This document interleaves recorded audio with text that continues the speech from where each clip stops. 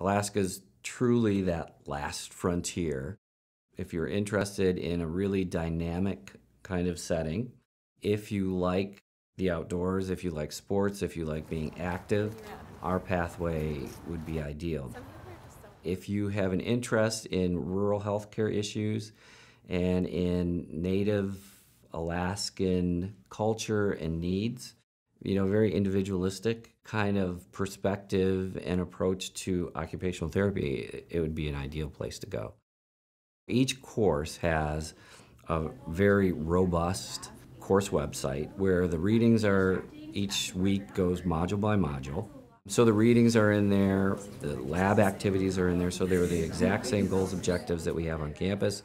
In the lab in Omaha, the lab in Regis, the lab in Alaska, they're exactly the same.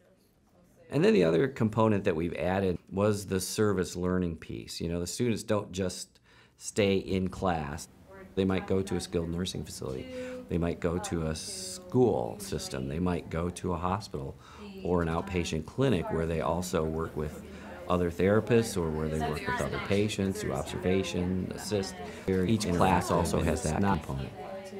And we've done research, to see, is there a difference in our pathways?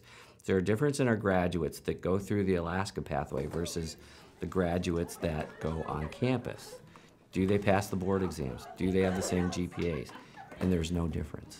There's really no difference. So we know it works.